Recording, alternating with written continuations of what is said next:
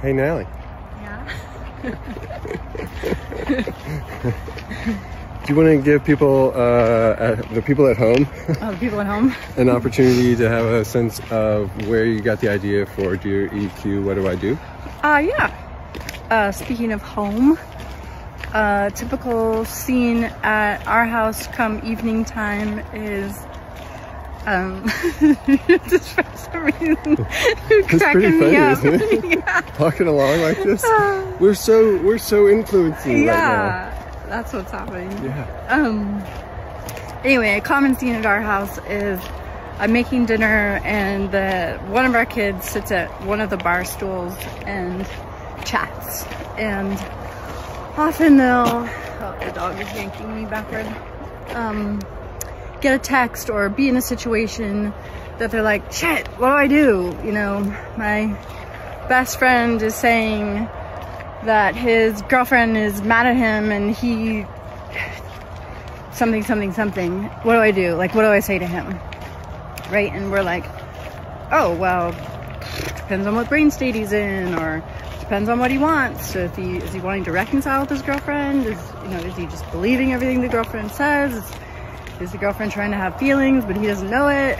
And so we answer the question with guidance or advice, but it's based on neuroscience. So then our daughter gets in the text and starts speaking brain and helping to help their friend out of the sticky situation that they're in.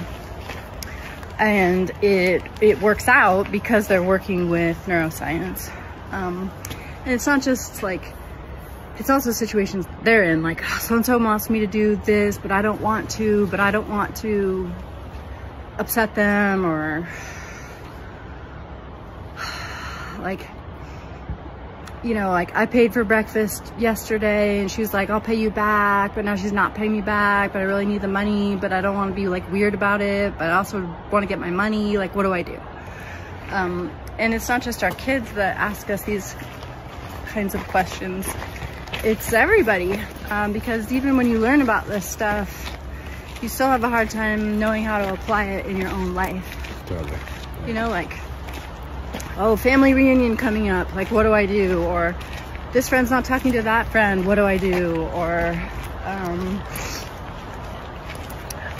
my husband keeps talking about this one subject, but then when we go to talk about that subject, he doesn't have any ideas or doesn't have any answers, or says, oh, it's not a problem, never mind, what do I do?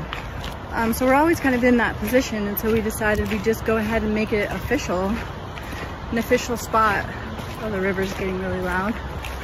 An official spot where people can ask questions like that, and we'll do our best to give the kind of guidance that is based in neuroscience and brain states so that they can have what they want. We won't tell people what they should want, but if you want it, we'll show you how to leverage neuroscience to get it.